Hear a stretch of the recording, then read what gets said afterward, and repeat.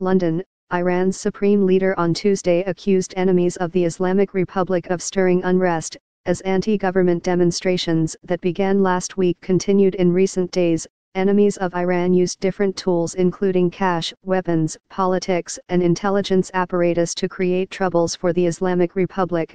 Ayatollah Ali Khomeini was quoted as saying in a post on his official website, Khomeini said he would address the nation about the recent events when the time is right. Share on Facebook, share on Twitter.